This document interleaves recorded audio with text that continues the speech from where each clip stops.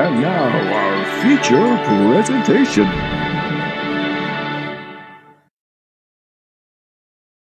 Hey guys, I'm Scarfy. I'm Naka. And I'm Krüz.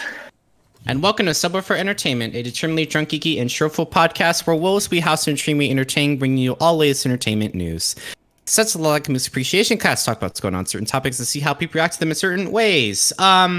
So how is everyone's weekend going? I had like a little bit of a tangent there, but I didn't look over my notes and I got a little distracted. So how has everyone's week have been going so far? Pretty good. I'm about to do a little bit of ASMR for the people. ASMR? Why? Oh, why would you do that? Oh, because you're opening up a bottle of soda, right? Mm-hmm. Okay, that makes sense. No, but really, how has your week? How has your guys' week been? Honestly, pretty good, all things considered. I got a project completed for my final for Autobody, which I didn't think I was going to complete, so I'm pretty proud of myself. So, all things considered, pretty good. And I got my holiday shopping done, except I got to get one thing for my sister, but that'll be taken care of another day because it'll be booze. But it'll be booze. Apparently so. Anyway, she doesn't listen. It's gonna be a bottle of Red Velvet Bailey's Irish Cream. Yes, that exists. S.E.T has been brought to you by Streamlabs. We are a non-profit podcast, but we use this as our go-to for making more episodes and helping be bigger and better than ever before by purchasing equipment or other visual means. Please don't feel obligated. We are not asking for money to pay the rent, but if you have the heart to donate, it is greatly appreciated. Give us your money. Also, sorry, I was typing something out to somebody real quick, so that's why I was like saying, hey, by the way, I'm streaming, in case you want to watch. But yeah. There we go. It's in the chat now. Yes, please donate. Anyway, it's only donate if you really feel like it. There are other causes that you could donate your money to other than us. We very much appreciate it, but with everything going on in the world, there's other people that could need your money more. I tell you, we are not a local business. I mean, no, not a business at all, but. We are not a local business at all, and no, I don't put these on my 401k or my tax statements. My tax write-off. I talk about shit with other furries. I don't want to get billed and taxed for getting, donations for donations that we help to improve the show, of course. But one of those things. I wanted to let you guys know that a couple hours ago, Krüz and I just got done streaming a movie. Do you want to talk about it, Krüz? Go ahead. I'm just gonna go sit over here in the corner while you guys talk about that because I didn't watch it because I wanted to relax. Yeah. For the sake of them, I mean, you can still listen. I'm not gonna spoil anything, but I can tell you that so I kind of almost knew what to expect from it. Even having all those like boxes checked off of like what to expect, like there's character conflict, how the artwork kind of plays into how the mood of it is with playing with shadows and shapes and all that. Even then, it was like still very emotionally strong, and I mean, damn. I hesitate to I don't shell out 10s very often, but I think that this one earned a 10 because it was like a relatively small and you would think underappreciated project in the large scheme of things because as far as like best picture goes, like best animation, everything goes, like a film from like just a small animation. I don't know how small they are. I keep saying small, but like an Irish animated movie about people, wolves, and all that, and it's very stylistically unique. What is the title of the movie? Wolfwalkers. Yeah. As much as that deserves to be praised for its efforts, it unfortunately kind of goes under the radar, and that's the thing with I've known all the time with music and like how good music goes under the radar far too often, especially with the Rock and Roll Hall of Fame. But I think that this one was like, it's a hidden gem. So I think it definitely prize, or not prize, what's the word? It's a reward for those who do find it, who do take the time to see it. Like, it's definitely worth the time to go and check it out. And how did you feel about watching, how did you feel after finishing the film yourself? I assume you're going to say you absolutely adored it. There's like there's few things I can say that are just not obvious, or it's beautiful animation, beautiful, like very good storytelling, the visuals and animation transitions, even very fluid and like storybook looking, just very consistent, and it really plays into how the story is supposed to be told. The character, I just don't want to delve too deep into the details, but like the conflict of the characters, internal conflict between who they're loyal to and everything, like all that is just, it really comes together in a very well constructed way. So I think that, and yeah, here's another thing. It's like, just because like, oh, furries, we're like wolves and all that. It's like, I think I would have enjoyed this movie anyway, because I enjoyed like fantasy type films like this before I knew what a furry was. Yes. I think it's very, again, I guess I can call it just a hidden gem. I hope it gets more attention, though. I hope it gets more attention. Yeah, I really do.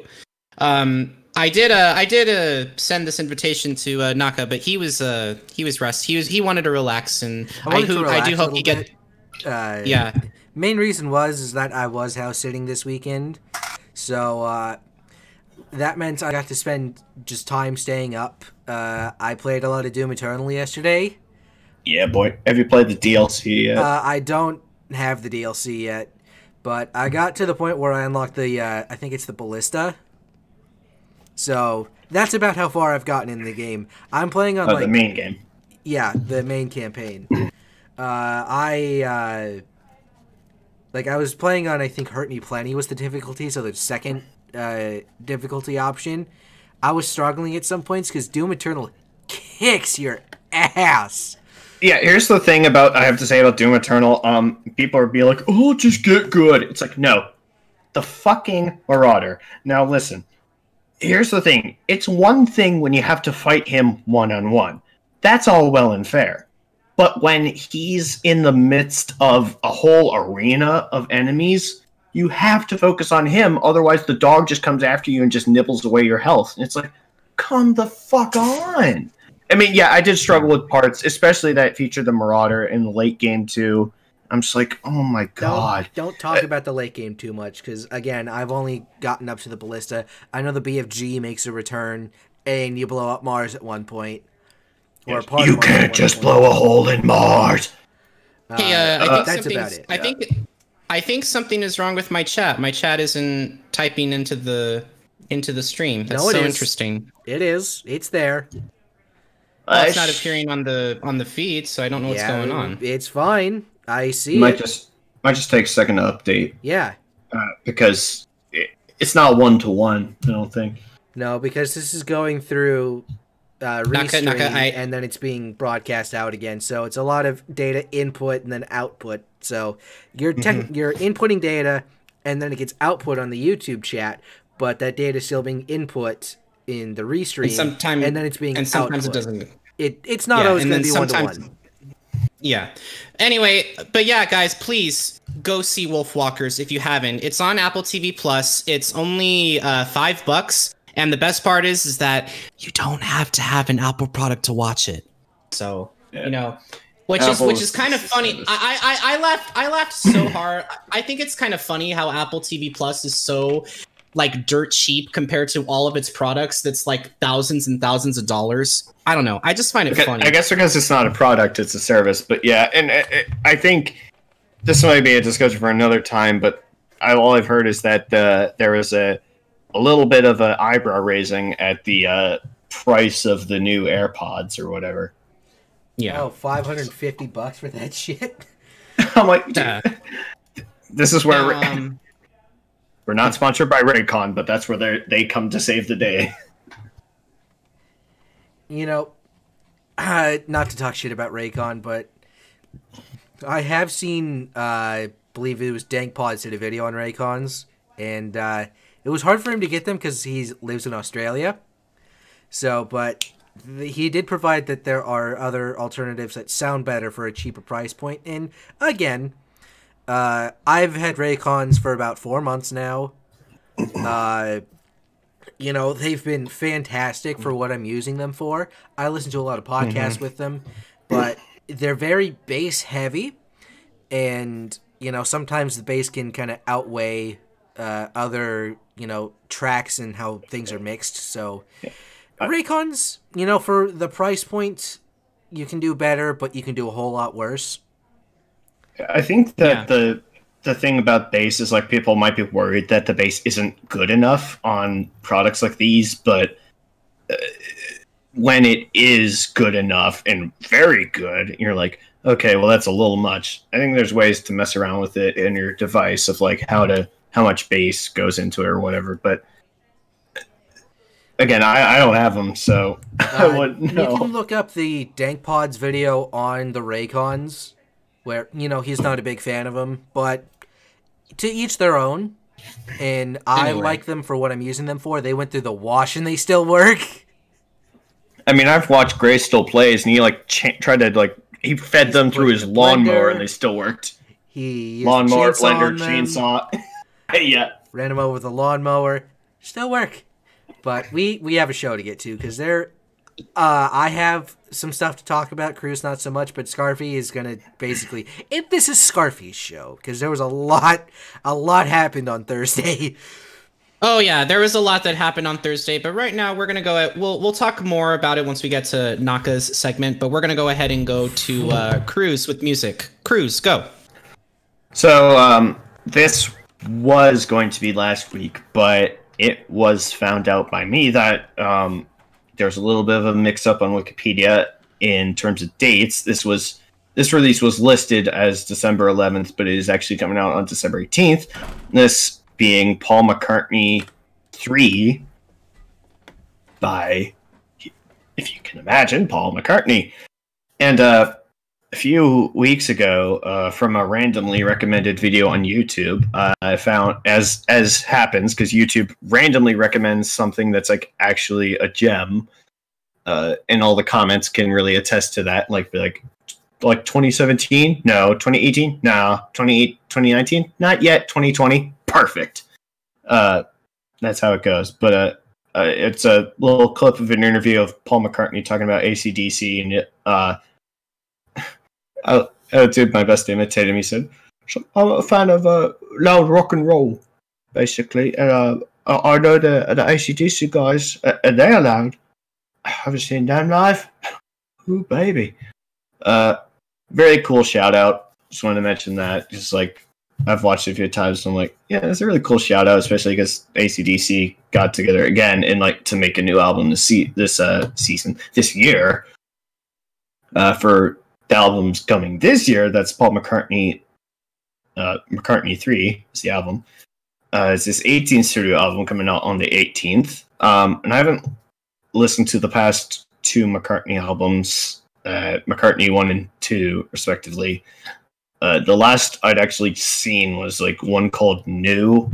I didn't listen to anything from it, but yeah, and this, above all, shows that he's doesn't plan to stop making music anytime soon, even though this album, in his own words, I forget exactly what he said, but it was something to the effect of, this album wasn't entirely planned. It was more so that it just came together because he had a bunch of ideas, he had time to kill, and sometimes that's just how things happen. I think that that's happening more and more in quarantine, because, like, you got ideas, you got time to kill, and you can record some stuff, and then it just happens.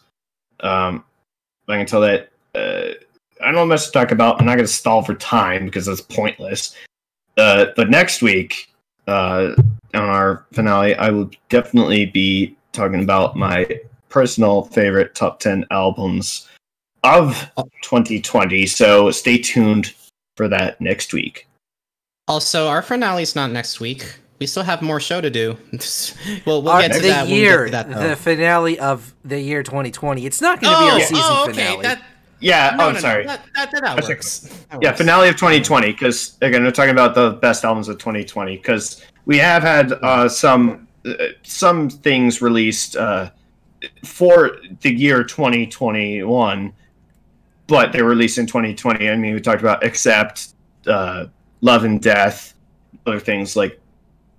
Not everything is always released in the same year. That happened with Overkill in 2017, where it was supposed to be released in 2016. The Grinding Wheel was. A song was released then, but then the whole album was released a year later. So it's there. But anyway, main announcement is Paul McCartney with McCartney III coming out on December 18th. And that seems to be the only set of music news that you have, right, Krüz? Yeah, it's a bit of a dry week, despite that mentions of the bar. I can tell you that apparently, and I've looked at the 2020 album little wiki page, and it seems that it doesn't even have the TBA ones anymore, and McCartney is literally at the bottom of the list, so I don't think there's any more.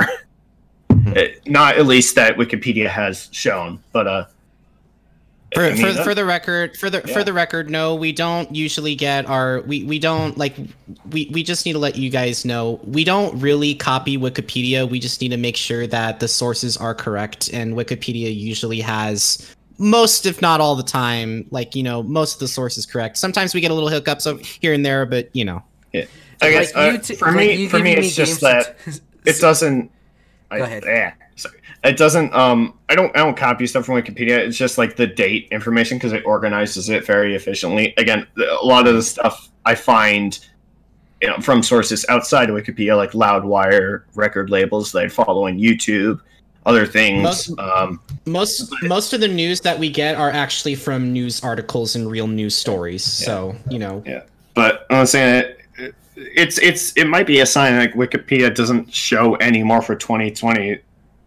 There probably are more releases, but it's like, well, I guess we're done for the year. But next week it will be not a huge thing, but it'd be a thing because I'm very excited to talk about the top 10 albums that I thought were the best of 2020. But yeah, we're gonna finish up talking about what we think about Paul McCartney, and I didn't find any song.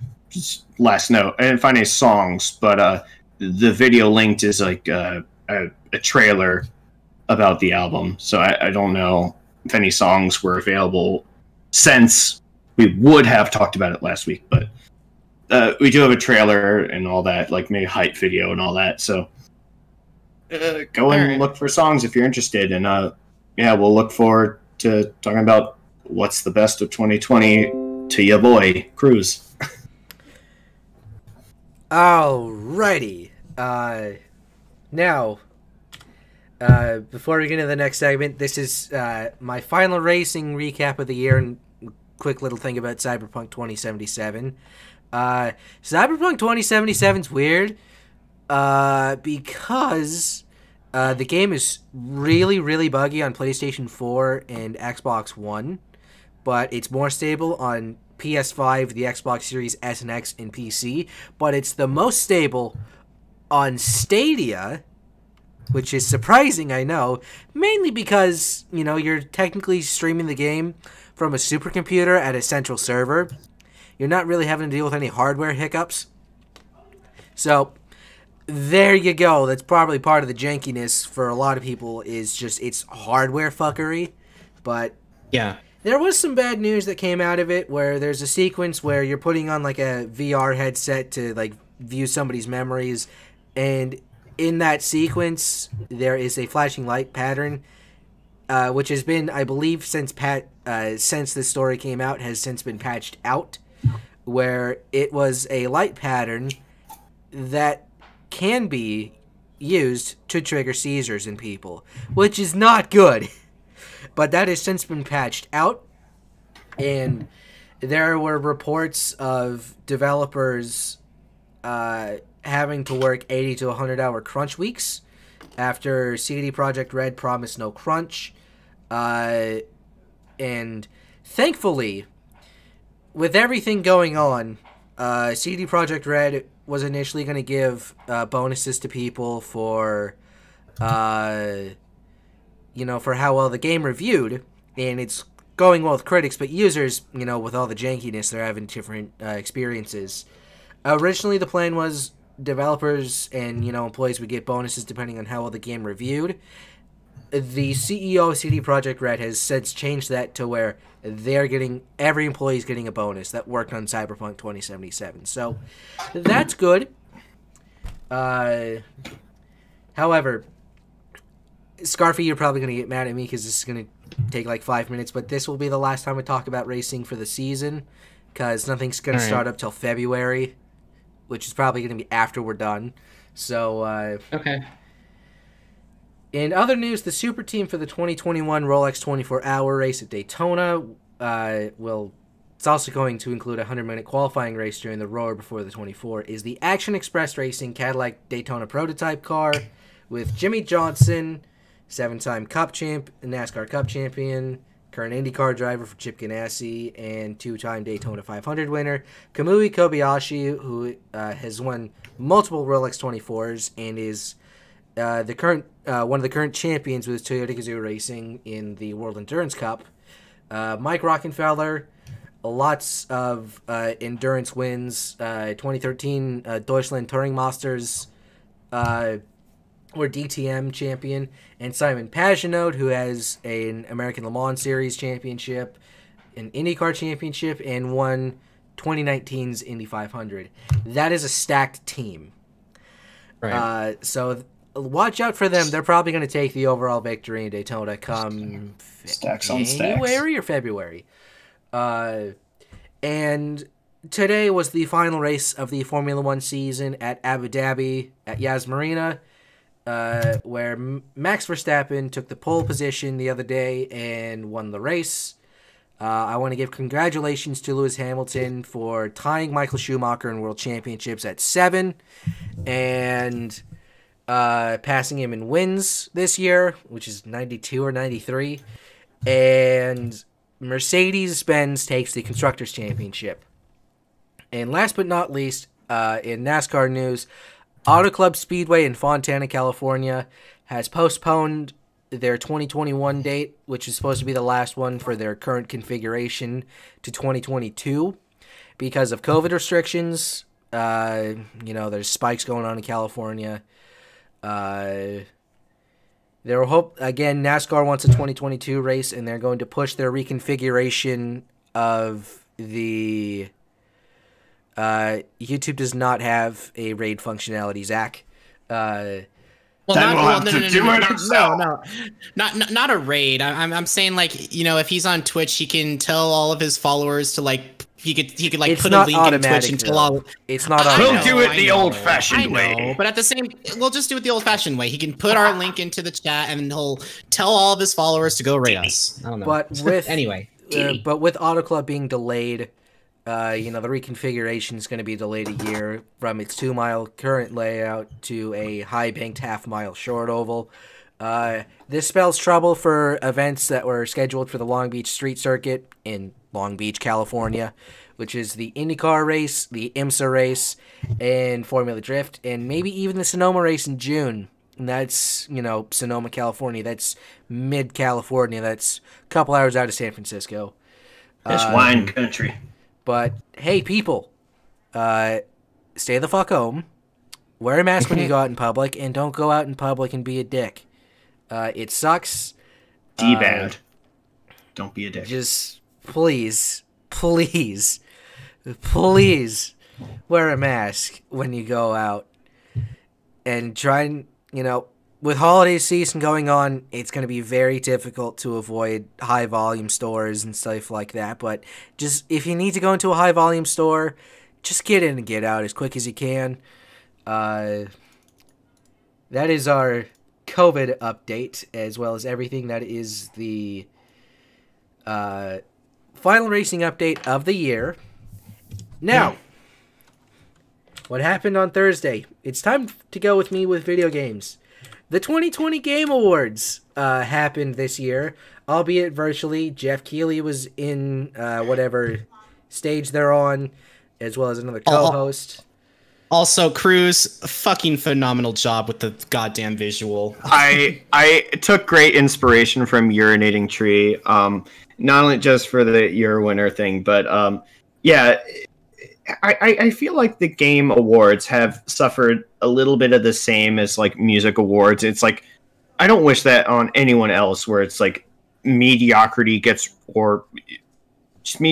or big artificially inflated shit gets congratulated for being the supposed best, where it's like, come the fuck on, talk like you're a real human person. But let's talk about the what unfolded. So I could talk about the game reveals, but that's another, I'll talk about those games when they're starting to come out.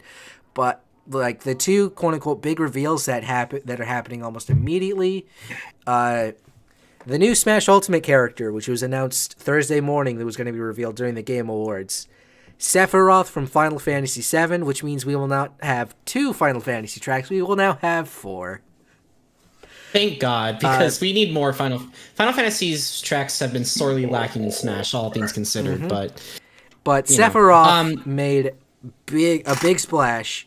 Originally, people were thinking he was going to be a Fortnite character, but that was just a Reddit and 4chan gag thing. Thank God it wasn't. I got a lot of people saying that it was the Fortnite Tomato Man. I got a lot of people saying it was going to be Sora from Kingdom Hearts, but considering that Sora is from the same company as Sephiroth, well, I guess it's safe to say we're not going to get Sora anymore. Kingdom Hearts, yes, but Sephiroth is from Final Fantasy. But yeah, needless to say, I'm gonna say this right now: the scene where Sephiroth stabs Mario. Mario fucking I don't know. dies. It's great. Sephiroth cut the Light Spirit in half. People Google might Chrome. complain, it's like, oh, we have more anime swordsmen. Yes, but Sephiroth is the anime swordsman. And another thing, it was discovered sometime last week that the hero car from Cyberpunk 2077, the Quadra Turbo R VTEC from Cyberpunk 2077, was found in the update files with the Super 7 update of Forza Horizon 4. Hackers got their hands on it by getting early access to it, and then they put out Super 7 challenges for everybody to play and experience the car. Yeah, during the Game Awards, there was a little Forza Horizon 4 trailer saying, hey, by the way, starting tomorrow, the 11th of December, play the nightcity.exe street race event in a one-on-one and win the car. So, if you don't have Cyberpunk 2077, want to drive the hero car, there you go. It's a free event to do in Forza Horizon 4. However, Naka, you did miss two key things that were announced in the Game Awards. We're getting a brand new Mass Effect game, and we're also getting a brand new Dragon Age game, which I can't wait to see. Yep. Oh, my friend Dragon Age and brand new Mass Effect. We're getting a Dead Effect. Space game, except it's not being by EA. We're getting a Left 4 Dead game, except it's not being published by Valve, which is Back 4 Blood. There was a lot of good stuff that came out of the reveals in this year's Game Awards. Too much to talk about because I need to go over the award winners. I'm going bottom to top, so it's going to be Best Esports Team at the bottom and Game of the Year at the top, which, yikes. All right. Big oof. So, Best Esports Team, G2 Esports. Best Esports host, FG Deportere. I'm sorry I butchered your name. I'm so sorry. If you ever Where's Alfredo Diaz when you need him? That would be Shox, SJOKZ. Best Esports Game, League of Legends. Best Esports Event, League of Legends World Championship 2020. Those are always fun events. Best Esports Coach, Danny Zonic Sorensen. Best Esports Athlete, Heyo Showmaker Sue. Content Creator of the Year, Valkyrie. I'm gonna go ahead and say this right. Honestly, I'm gonna say this right now. I feel like content creator and streamer should be two separate things because content creator and streamer are not the same. A streamer is more of a performance artist. Content creator is more of like a movie director, so to speak. Correct. Yeah. Anyway, continue. Best multiplayer game, even though it came out in 2018, but due to its surge in popularity this year, Among Us, which I found out only has a 4-person developer team. So that is fantastic. Bravo to them. I played it first time like a few weeks ago. I never got to be the imposter, but it's really fun. It's a fun game. I think it deserved it. Best sports/racing game. Didn't go to a racing game and didn't go to a annual sports title that is mainly casino that features a sporting event in it that you can play. Tony Hawk's Pro Skater 1+2. Vicarious Visions did such a good job with the Tony Hawk remake. Oh my god. That they pulled off the upset. They're making it better. They're making it better too. I assume that they upset NBA 2K or whatever. They upset NBA 2K and FIFA 21. They did beat out Formula F1 2020 and Dirt 5, though Dirt 5 was a bit lackluster.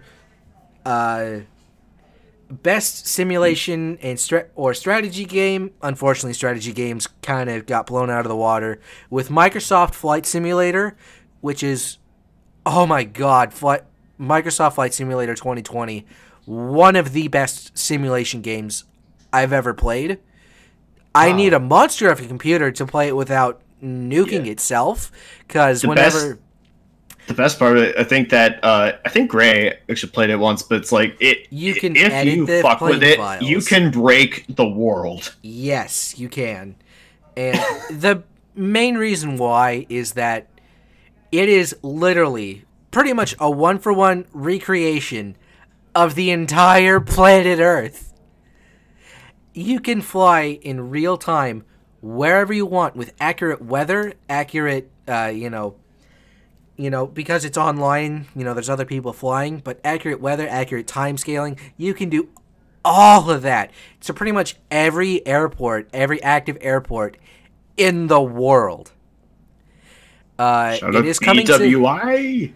It is coming to Xbox next year, which is where I will be playing it because I don't want to melt my computer while doing it. I don't want to melt my Xbox. No, it's going to be optimized for Xbox. Don't worry. Yeah. Best family game? Best family game, Animal Crossing New Horizons, which is... we saw this one coming. Yeah. I don't know why they want to call it Crash family Bandicoot, game. Crash Bandicoot 4, or Crash Bandicoot 4, It's About Time, got nominated for that, so that's cool. Best fighting game, Mortal Kombat 11 Ultimate. Yeah, that's pretty justified. Best RPG, even though it's a game from the 90s, but judging it as a game that was made this year, putting the 90s aside, Final Fantasy VII Remake won Best RPG.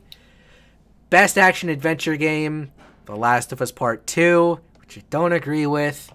Best Action Game, Hades. Yes, I do agree with that. Innovation and Accessibility, The Last of Us Part 2, which I do agree with. I'll give it that, yeah. Best virtual reality or augmented reality game, Half-Life Alyx.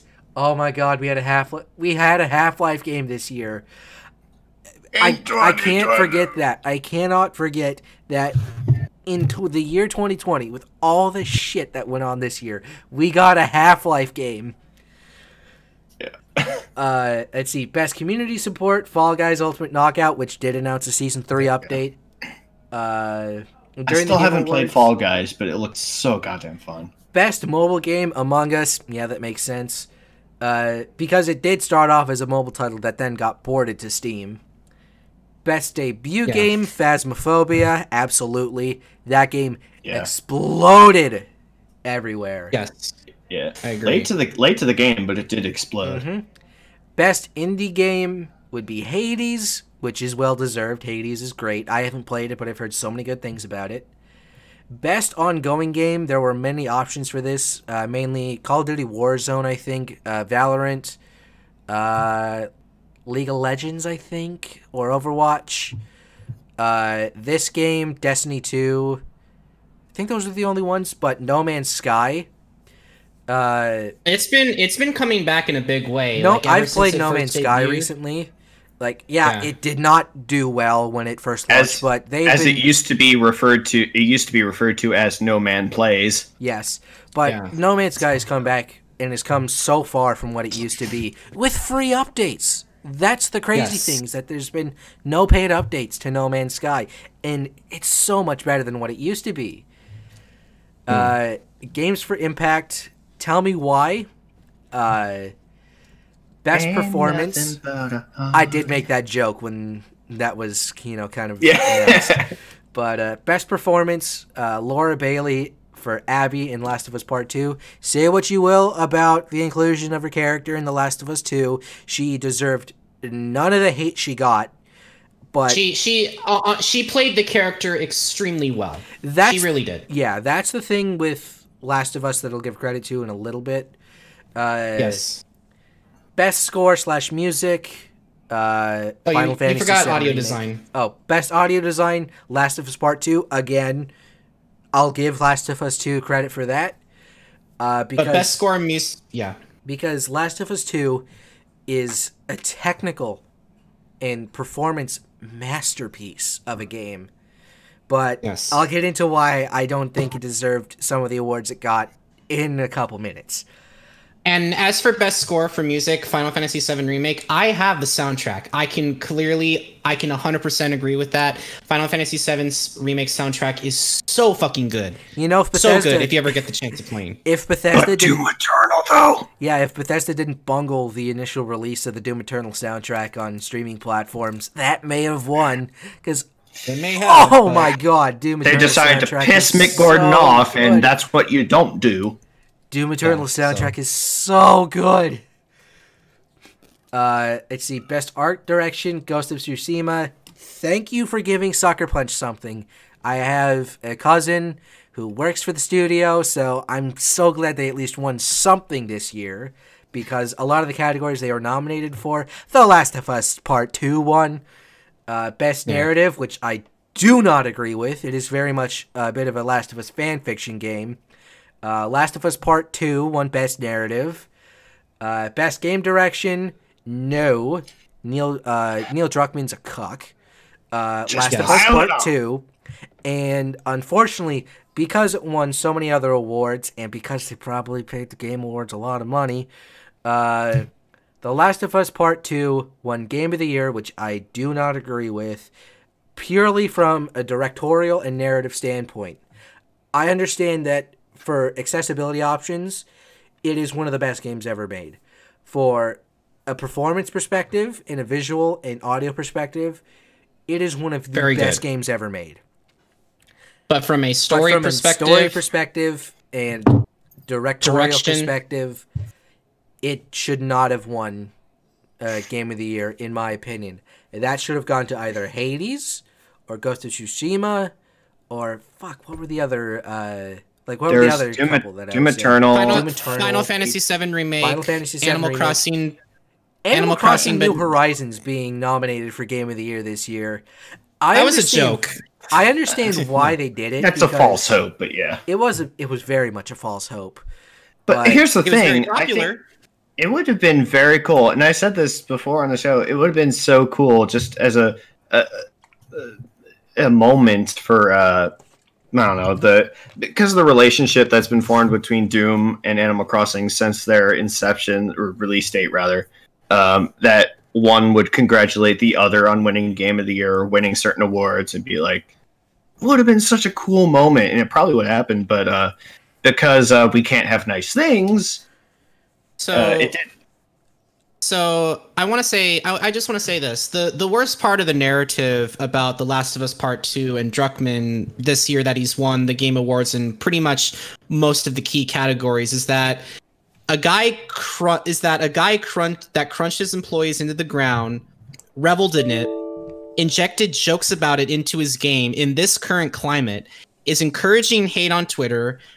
Not only did he not get canceled, he got promoted by his company to an even higher level where he can continue to perpetuate that culture of crunch for all time from an even higher point in the company. I'm not going to go so far as to say he's an awful human being, but it's just very surprising that he survived this current environment. Like, crunch exists, and there's a lot to be said about it, and a lot of people look into the concept of why it happens and when it happens. Should or should it not happen?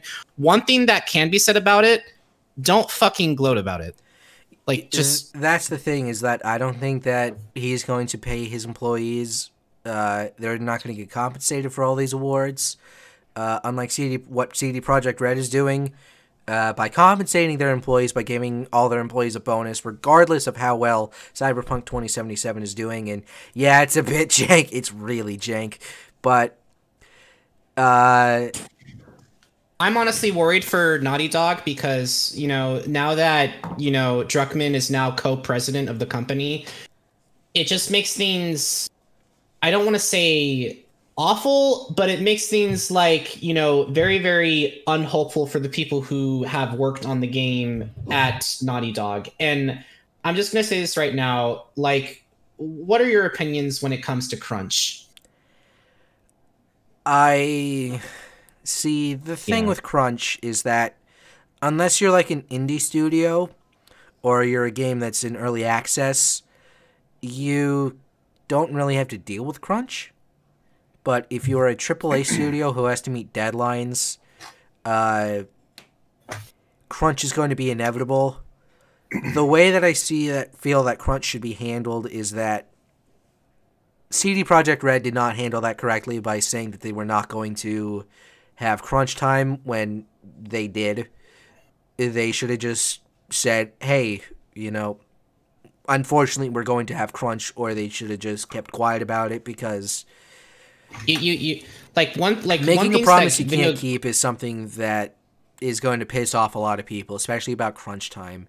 And if crunch time is bound to happen, employees need to be compensated accordingly, because a lot of the times they're working a lot of overtime, and they need to be paid overtime, and depending on their living situation, obviously if it's rent or something like that, that's one thing, but if it's like childcare and all that kind of stuff, they need to be compensated accordingly for that, for having to schedule all that stuff. Bragging about it like Neil Druckmann did and injecting jokes about all that kind of stuff into the games, not cool. It's a bullshit move. It's bullshit. And here's the thing, you also need to understand, video game developers, they're still human.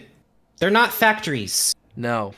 Like, they're not robots. They don't, I mean, let's make that clear. Nintendo is a company. Nintendo's employees are people who work in the company. They are not machines. They are not robots. Yeah. They are people.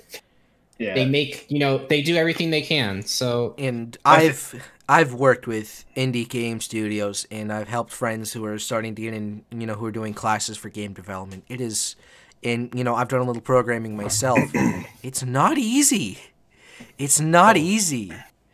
And especially with small studios who are making, more budget titles, SMG Studios, who, I feel like moving out, it's overcooked, except you're not cooking meals. You're just trying to get furniture out of a building and into a moving truck as fast as possible, instead of, taking orders, getting stars and all that. It's really fun.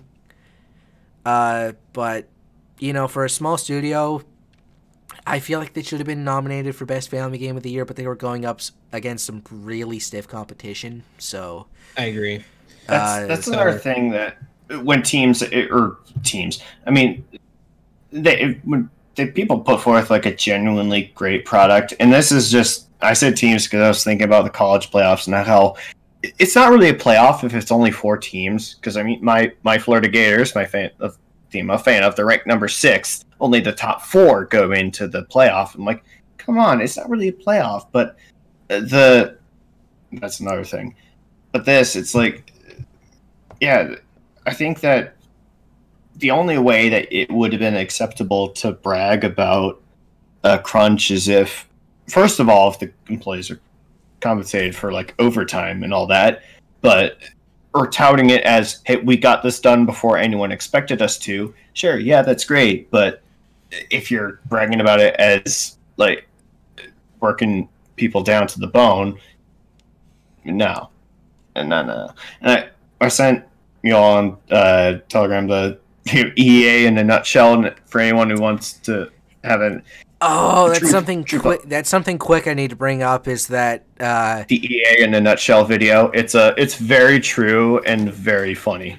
Well, so something I want to quickly bring up that I should have brought up at the beginning of my segment is that Codemasters received an offer a couple of months ago from Take-Two for like a buyout, so that Take-Two would acquire Codemasters as the developer and publishing studio.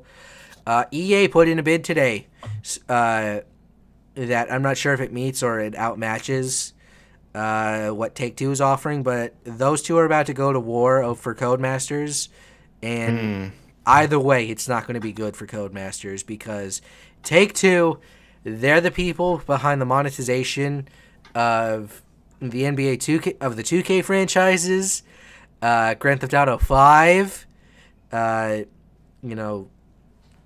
it's not good, and we all know how EA is with some of their games and their surprise mechanics. Looking at you, FIFA and NBA and Madden. I don't know if NHL's this way because I don't play like Ultimate Team in NHL. If there even is a mode for that, but we all know how EA can be, and either way, it's not going to be good for Codemasters, and it's going to suck for them. Yeah, but probably. It is time for me to relinquish control. Actually, no, it's not. I have another game to talk about.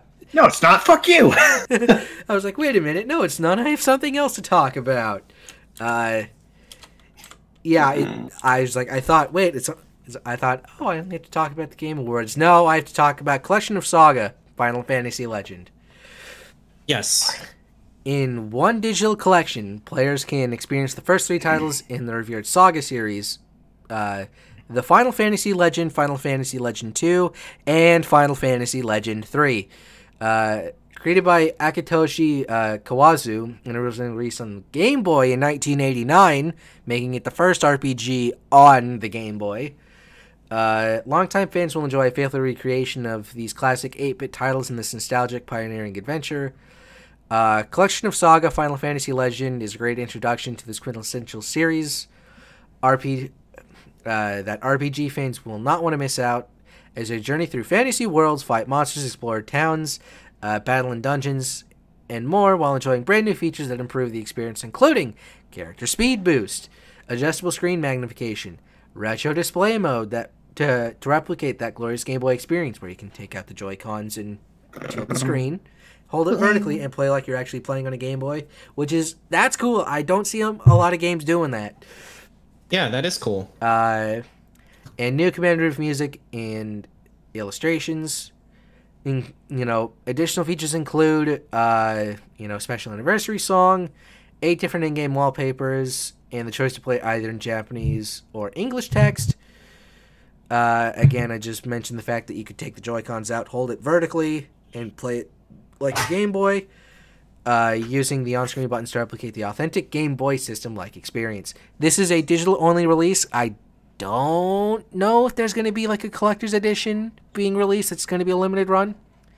I don't think there's a limit date. There's a limited date or that you have to buy this in order for it to not become available like a limited anymore, run. Like they're only going to produce so many of them.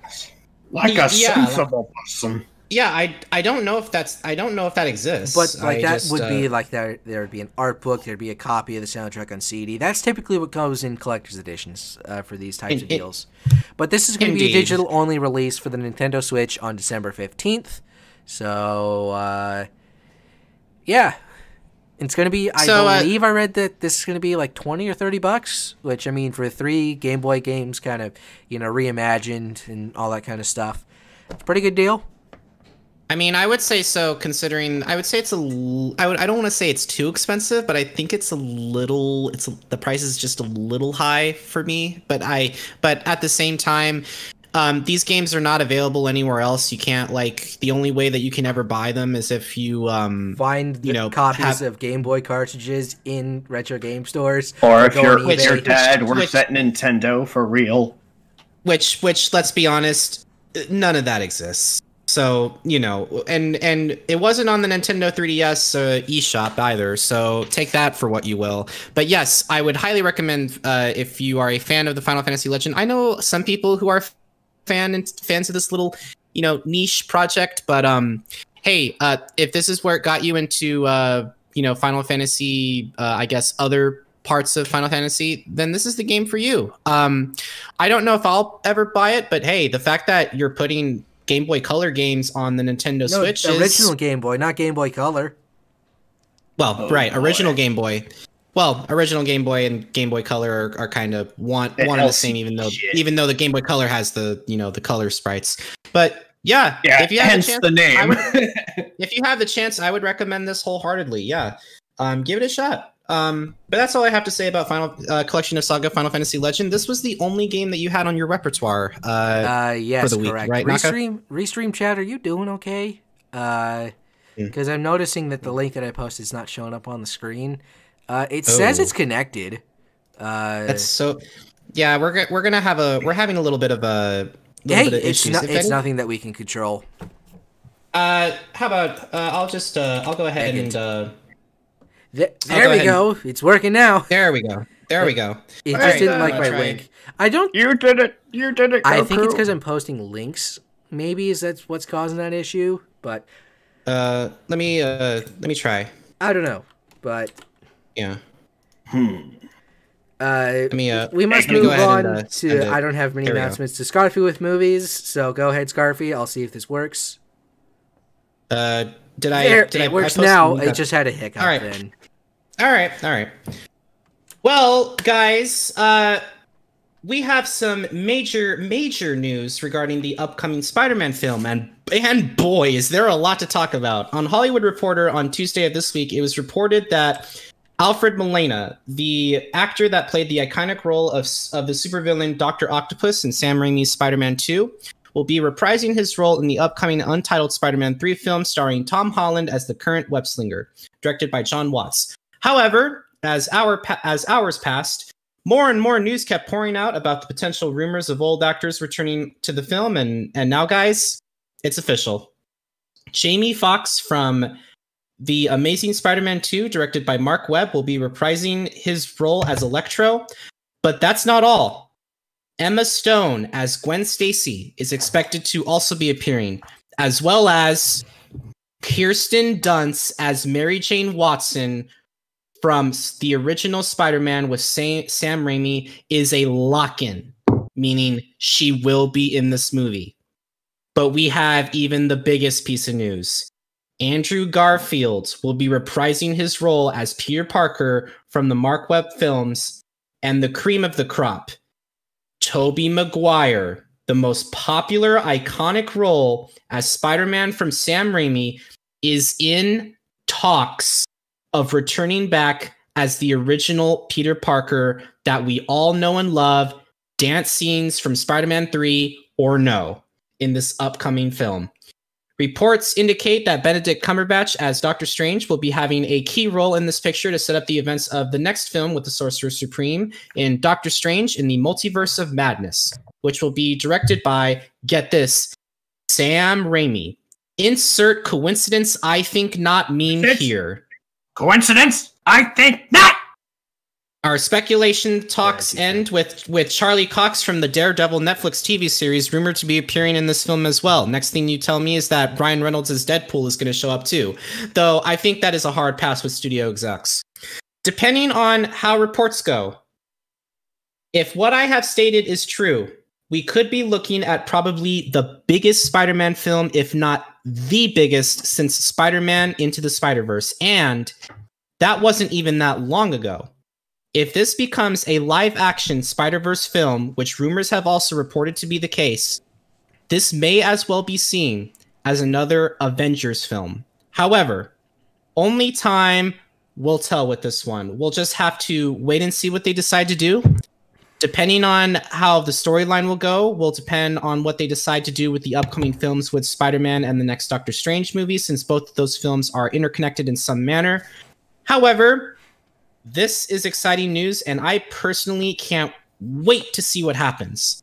The only thing I hope is that I hope all the actors share an equal amount of screen time together. Naka, Krüz, what do you have to say about this? We better get a pizza delivery scene, that's all I'm saying. Okay, well, other than that, what do you have to say, Naka, Krüz? Naka? This is going to be, I think due to contract restrictions and the fact that, you know, Tom Holland is the main Spider-Man in this film, they're not just going to automatically be like, hurdy-dur, I got all my Spidey pals here from other universes, haha, let's go on our adventures and stuff like that. They're not going to do that. Come on. No. It's going to be more than 5 minutes of screen time, though. However, it's not going to be like, oh, they're all going to have 30 minutes each in this 90-minute film. And then I would like them to share an equal amount of screen. I would like them to share an equal amount of screen time. You know that's not going to happen, though. Everything. We'll see what happens, because, you know, I'm expecting this film to be at least 2.5 hours, if not 3 hours, depending on how things go. But I would say, I don't think, I mean, the equal screen time, I mean, you wish it would happen, but I don't know, because if they have, if both Garfield and Maguire, the two previous Spider-Men in the roster, as well as Holland, you're like, well, it kind of must have, I feel like it might be like it might delve into some like backstory, how some events go into each other, maybe how the helm was passed between Spider-Man, like how it was between, well, at least in the learning about the Spider-Man games on PlayStation, between Peter Parker and Miles Morales, and Miles Morales was the main focus of the Spider-Verse movie. But I mean, you have ideas to play with, but it might, I don't think they're going to be exactly evenly dosed, but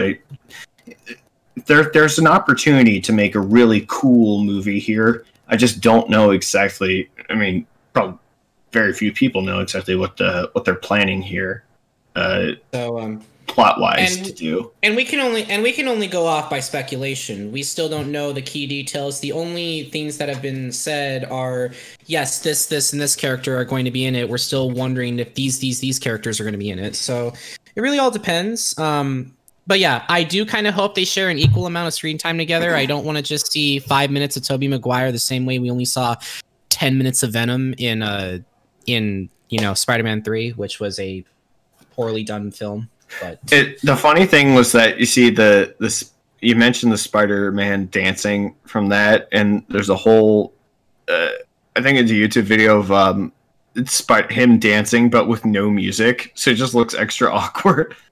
Yes. So, of course, we have a lot to talk about, and you know, it's just one of those things where we still have to worry about what's going to happen. So, anyway, we're going to go ahead and move on to our the week ahead.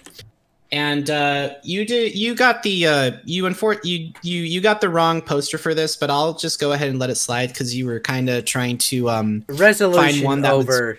You wanted more pixels, more pixels smoothed out over the nice frame, rather than less pixels jumbled up. I prefer as someone who's allergic to peanut butter, I can't really say this, but I chose creamy over chunky. Please laugh. Hey, if the stuff coming out of you is chunky, that's concerning. Yeah. Anyway, it's Monster Hunter. Just shut up. Anyway, go ahead. We're gonna go ahead and yes. Well, it's time for the video game movie, guys. Yep, you know how that all works out when it comes to video game adaptations. Monster Hunter is a 2020 action film produced, written, and directed by Paul W.S. Anderson, based on the video game series the same name by Capcom. The film stars Mila Jovovich, Tony Jaa, Tip T.I. Harris, Megan Good, Diego Boneta, Josh Hellman, Jin Young, and Ron Perlman. Directed by the same guy who directed the live-action Resident Evil films, has dipped his leg into Capcom waters once more, where an elite force, military force led by a U.S. Army Ranger Captain Artemis, fall through a portal into a world populated by giant monsters. They meet a hunter who helped them survive in the world and fight against the monsters as they seek a way home. So I never played any of the Monster Hunter games, so I can only go off by the people who play them, and they've all told me that that they're great games. And for what it is, I'm glad the fan base exists. Now, I can interject that my sister has played it, and I've watched her play it. It looks very fun. From the poster, this looks like a dragon, but it seems like a lot more of the creatures are dinosaur based. I guess that's the only discrepancy I can see.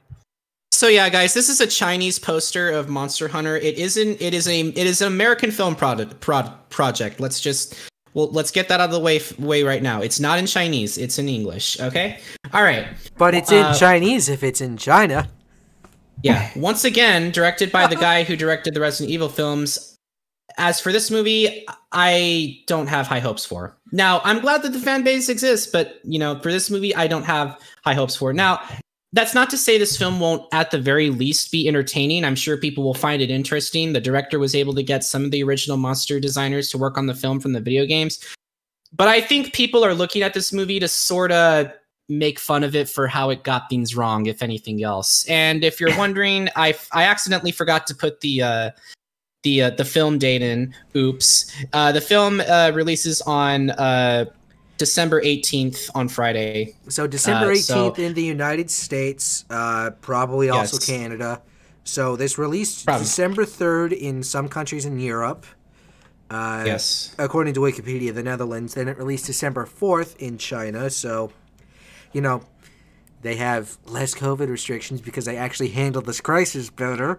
But they got to groom the video more intensely. If you live in the United Kingdom and you're listening to this, depending on when you listen to this, it's already out, because you could be listening to this in like 2023 and you're just like going back. It's like, oh, hey, look at this podcast from 2020. Hello, future. So January 29th, 2021 is the United Kingdom release date. So we're gonna go ahead and get into some controversy regarding this film. So the film was released Yes, so the film was released in China on December 4th, 2020. Sounds good enough, right? The film caused an uproar on Chinese social media because of a scene in which Jin's character jokingly asks, "Look at my knees," and to the question, "What kind of knees are these?" And he replies, "Chinese." Though the language made You're going to get offended over a joke that's so absurdly stupid. This is through the language made by the Winnie the Pooh shit. Through the language made by the film's subtitles, Chinese viewers interpreted this as a reference to the racist playground chant, "Chinese, Japanese, dirty knees." And therefore as an insult to Chinese people. The film was removed from circulation, and Chinese authorities censored references to it online. Tencent had reportedly prepared modified versions of the film, omitting the line, but even these showings were pulled. The reaction to the film has also caused Chinese users to review bomb Monster Hunter World in reference to the insulting lines. Of course they reviewing bombing. Yeah. Of course they did. Because that's obviously what you should do. Is you should, you should actually review bomb. You shouldn't review bomb in the first place, but you're review bombing a game that technically has nothing to do with the film other than it's in the same franchise. Get the fuck out of here. Anderson stated that it was never our intention to send a message of discrimination or disrespect to anyone. To the contrary, at its heart, our movie is about unity, and that the line had been removed from all international versions of the film prior to their releases. So let us bow now in unity to the CCP. Basically, so I'm pretty sure if we're going to get this film, they have probably edited that line out in our country, but congratulations, China! You get the watered down version of fucking everything. Well, I was actually talking about the U.S. as well. They may control what goes onto our screens now too, because they're the biggest marketing in the world. Oh my god! Oh my god! Don't not get me started with all this shit. Oh yeah. All right. Well, fuck you, Tencent. Anything else you want to say regarding this film? Bollocks. Yeah, pretty much.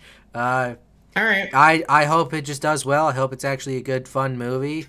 I'm gonna put that aside because that was not the intention of what they meant to say. It's just people, and I don't blame people for thinking, oh, that's supposed to, it's a discriminatory thing. I don't blame people for thinking that.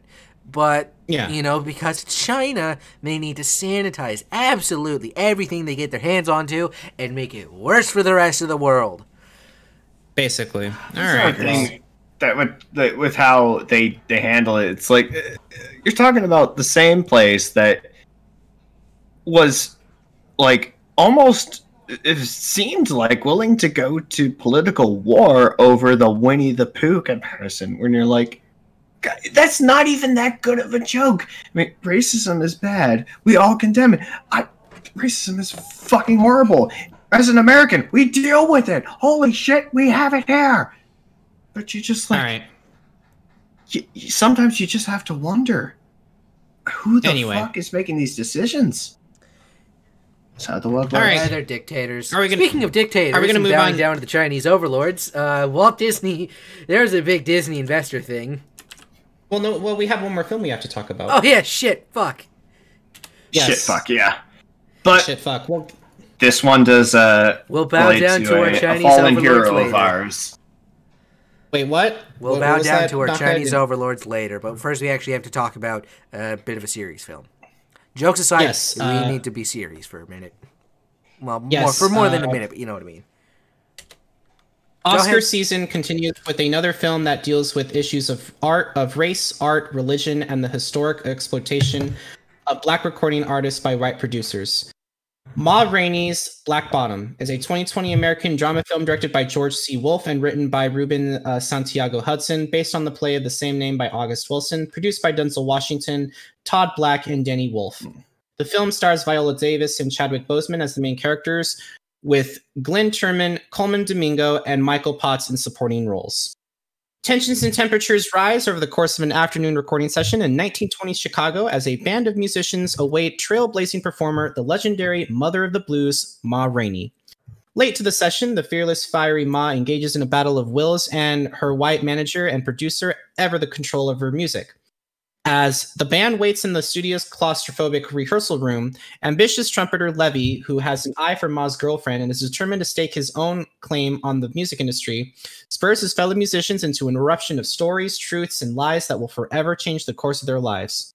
Levy's ambition to start his own band has him soliciting the managers and producers, requiring him to relieve previous traumas. So I guess it's good. I guess it's a good enough time to bring something up we haven't talked about on this channel. In fact, I dare say it was inevitable.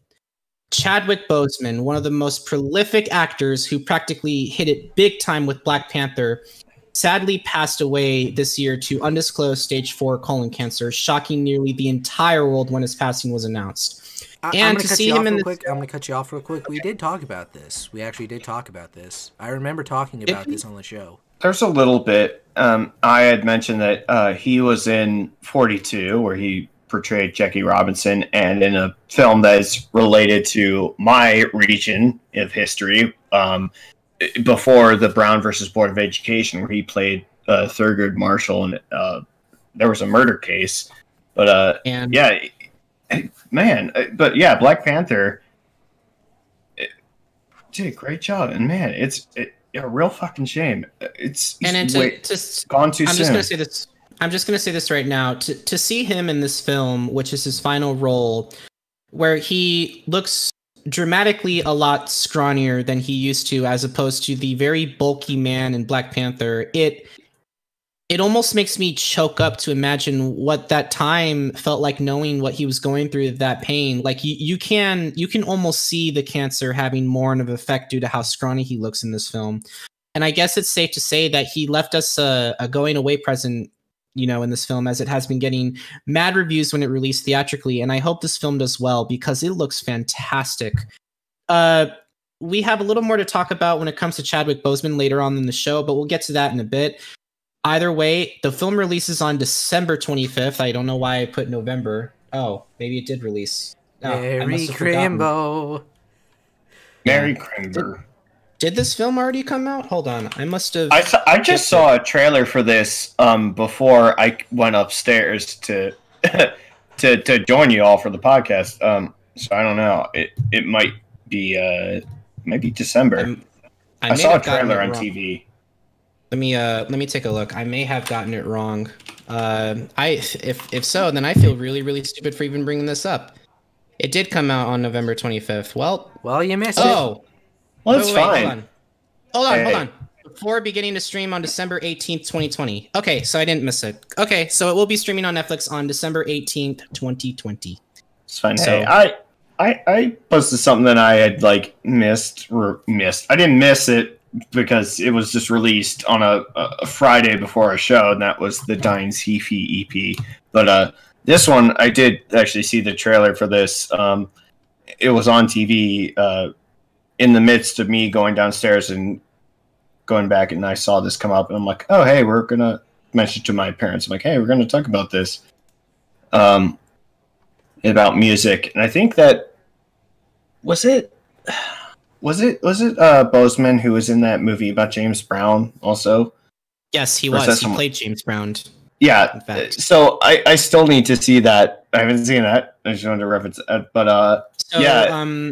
Naka, when you see this trailer and you notice that this is his final film role that he was in, and believe it or not, he actually ended up dying during post-production of this film. And you see him scrawnier, what's going on in your mind? It's the unfortunate truth that, at the time we wouldn't have known, if he was still around, what was going on, because he was very quiet about it. He didn't want the media basically taking control of his life if he did come out and say, yeah, I've been dealing with cancer for so long. I think the reason why he said that he didn't want to talk about it was the fact that he didn't want the folks at Disney to know how sick he was. Because if they heard the words colon cancer, they would find him a replacement, and that would be the end for him. I think that is the why, and there was so much pressure on regarding Disney and regarding Black Panther, and I think he really wanted to keep that in importance when it came to this film. At least that's what I think. I don't know if you agree with it, but I think that's a fairly good answer. That does seem to make the most sense, because Disney, you know how Disney can be. Bow down to the Disney overlords, everybody. But honestly, because he didn't want to be replaced. He wanted to make the films that he wanted to make, and he wasn't going to let his health get in the way, essentially, until. Indeed. Yeah, I think that I don't know his personal situation, how soon he knew that.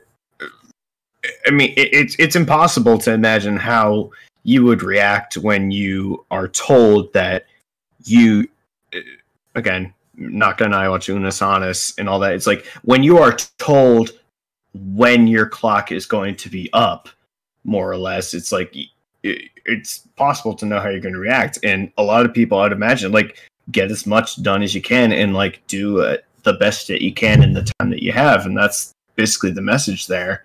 Yeah, I feel like Boseman before that even did great movies, especially 42 and Marshall, which is rather Marshall, Thurgood Marshall, a relative or not relative, someone popular in the area, Baltimore. Yes, Brown versus Board of Education. And it's it took the same approach of David Oyelowo in Selma versus before the March on Washington. It was before they did this, and this was a case before Board of Education, where it was Boseman and Josh Gad did a great job there. And I think that I kind of applaud him for this, that he just took it, did what he loved until the end. As much as people might, as soon as anyone would have heard that he had like cancer, they would have like, oh, just stop and heal. But I feel like he must have known that it might have been too late, and that he was like, all right, you know what, I'm gonna just do the best I can with the time I have. And that's a real noble thing to do. Yeah, he's done a great job. One of my personal favorite actors of the recent years, and man, it's a real shame to see him go. And it's not going to be the same without him. What's interesting about Chadwick Boseman is that what you see on camera doesn't necessarily mean what you see in real life. Yeah, that's another thing. Yeah, and how they're dealing with it outside of the film set, but they're putting on a brave face for everyone. Indeed, I'm pretty sure Chadwick Boseman, there was a lot of things going on in his mind while he was playing Black Panther, and he didn't let anyone know. He didn't let this destroy him. He didn't, and I was really, really happy to know that he did what he needed to do, and it's going to be upsetting with him. And sadly, the news doesn't end here. We still have a little bit more to talk about, but again, we will talk about that later towards the show, because we have a huge thing that we need to talk about, and it's called the Walt Disney Company Investors Day 2020. Running concurrent with the Game Awards, it seems movies weren't left out of the room either. Looks like the House of Mouse has released upcoming news in their Disney Investors Day conference, where they showed a lot of upcoming movies, sports, and TV shows, which will be mostly featured on Disney+. Disney Plus will soon be expanding to more countries from EMEA to Asia and releasing Star, a Hulu-like service owned by Disney for international companies that does not include the US. Wait, EMEA, you mean Europe, America? EMEA. Correct, yes. Okay, I didn't know if that was an term. I included the link which includes the presentation video as well as slides. For whatever reason, I couldn't find a YouTube link for this video from an official channel, so I had to use one straight from the Disney website. I mean, it works fine. It works fine, at least. There's nothing wrong with the link, so I guess it's more so the fact that it's just not a YouTube video. Yeah, I just kind of prefer YouTube because it's just a little more convenient, but it's fine. I've included the thread of Disney overlords. Hold on. I haven't done. I'm not done yet. I've included the thread of tweets that include the news and release dates for every new thing coming out. There are also some slides if you want to look at. Unfortunately, I cannot go over them all, so I think it's best to talk about the points of interest that at the very least have been given a title card. I know this sounds like a huge dump, so please try and bear with me here. First things first that we need to talk about is Raya and the Last Dragon finally has a official release date, March 5th, 2021, which is my 28th birthday, both in theaters and on Disney Plus with Premiere Access. I'm assuming and I'll just give you a heads up on what Premiere Access. I'm assuming they're going to be going the Mulan 2020 route. However, no price tag has been given yet, so at least you'll be able to we'll deal with it as it comes when the price tag is announced. Let's. I want to see it. It's Disney. I like what they make. So, Raya and the Last Dragon, March 5th, 2021. So next year. Anyway, we move on to Raya and the Last Dragon to Star Wars and Lucasfilm.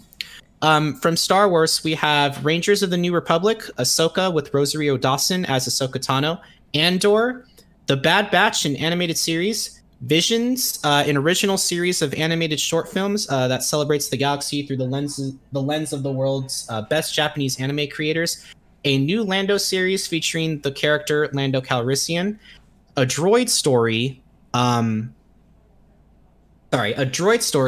featuring Star Wars droids from Lucasfilm. We have Willow. It's an original series based off the film that starred Warwick Davis, who is reprising his role, which I actually took the time to watch. James Mangold, director of Ford vs. Ferrari, will also director of Ford vs. Ferrari will also be taking the helm to direct Indiana Jones, starring Harrison Ford in his 5th and final Indiana Jones film. And finally, as our last three pieces of Star Wars news, Taika Waititi will be directing the next Star Wars film starring a brand new trilogy altogether. Patty Jenkins, the director of the upcoming film Wonder Woman 1984, will be returning to direct Rogue Squadron, a new OT Star Wars film. And the biggest news that we have, Ewan McGregor will be returning to his respected role in Obi-Wan Kenobi, a TV series with Ewan as the title character, along with Dorman actor Hayden Christensen returning as Darth Vader from the original prequels. Regardless how you feel about them, this is fantastic news indeed. Guys, what do you think? I'm going to take the floor here. Those last three pieces of news right up there basically sold it for me. Because Taika Waititi, fantastic director and filmmaker. Yes, agreed. The thing about the Indiana Jones film, okay, I thought Kingdom of the Crystal Skull was, that was a movie. They're just going to take the L on that one. Yeah. So how do you feel about the director of Ford versus Ferrari directing this film? With the way he directed Ford versus Ferrari, that gives me hope that Indiana Jones 5 is actually going to do something other than be like, ew, my whiny son Shia LaBeouf. The Rogue Squadron OT film, that's going to be great because I believe Rogue Squadron they're the Battlefront 2 campaign kind of like story thing, where they were originally Imperials, but then they rebelled, but they're called Rogue Squadron. Rogue Squadron, I don't know much about, but I've heard a lot of good things about the Rogue Squadron story of Star Wars, so that's going to be good. And Ewan McGregor and Hayden Christensen, hello there. Joke all you want about like their overall performances in the prequels and how the prequels were not the memes. Well, the prequels are all for the memes. We all know that. Respect that. Those two don't try it, Anakin. Those two have a very unique dynamic. Chemistry. Very unique. Yeah, chemistry. their chemistry. It just works. It just works. And the clips between Ewan McGregor alone made those films great.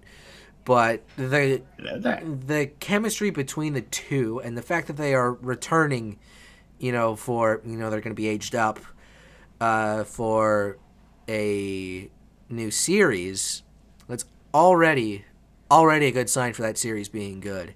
And Ewan McGregor, Agreed. I've heard over the years, Ewan McGregor's just a really good guy. Agreed. And he's got a lot of films under his belt, and Hayden Christensen, I feel like it's a lot of hate.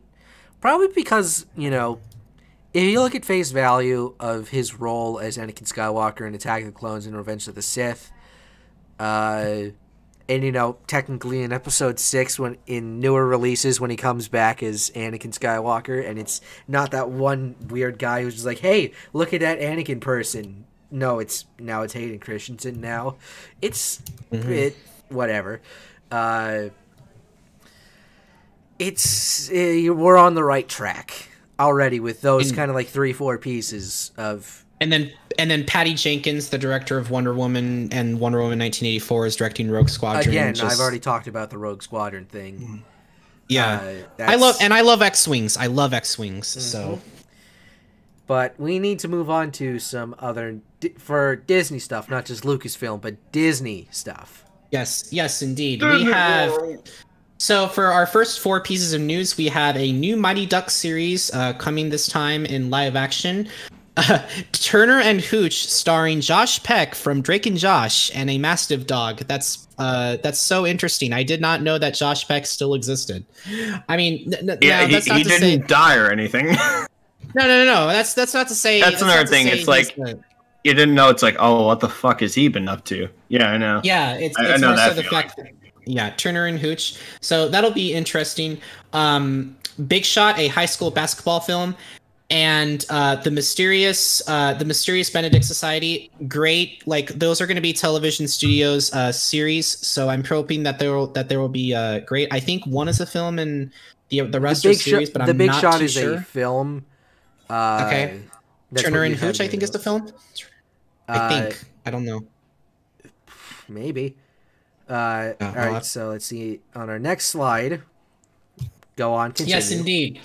Hocus Pocus 2, directed by Adam Shankman, which talks about bringing the original actresses to reprise their roles. That's Bette Midler, Sarah Jessica Parker, and Kathy Najimy. Three Men and a Baby, starring Zac Efron. Yeah, I can only know how that's going to go. Flora and Ulysses will be releasing on February 19th of next year. A new Cheaper by the Dozen movie, this time starring people of color. A new Diary of a Wimpy Kid film, only this time animated. And also a new Night at the Museum. Safety, as well as Ice Age Adventures of Buck Wild, since Disney now owns Blue Sky Studios, will also be releasing. So, all right, quick pause here. Quick pause. Go ahead. They really should have left Night at the Museum where it was, because that was Robin Williams' final film, and Disney bringing it back is basically just going to shit on its legacy.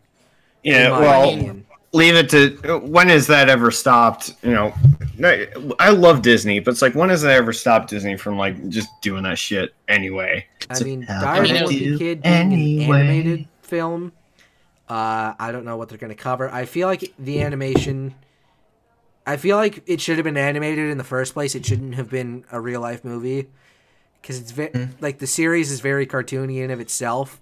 Trying to translate that into real life didn't work out well. Yeah, but you know, a new Ice Age glad movie, to see it's what animated. Do you expect? There's like 50 of them.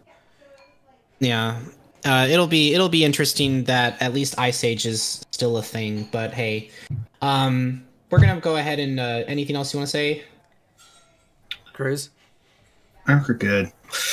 All right. Zootopia Plus as this is a series based on Zootopia. Thanks for spoiling it. Thanks for spoiling it, asshole. Anyway, isn't that what you? Okay. We'll be getting TV shows. We'll be getting TV shows based off Big Hero 6, Zootopia, The Princess and the Frog, and Moana, appropriately titled Baymax, Zootopia Plus, Tiana, and Moana, all animated series, which will release in 2022 and 2023 respectively, and Iwaju, an Afrofuturism series, which will release in 2022. I did ask a friend of mine if it had anything to do with Wakanda, but apparently it does not. So this is a completely different type of thing. So I'm not too sure exactly how this one's going to work.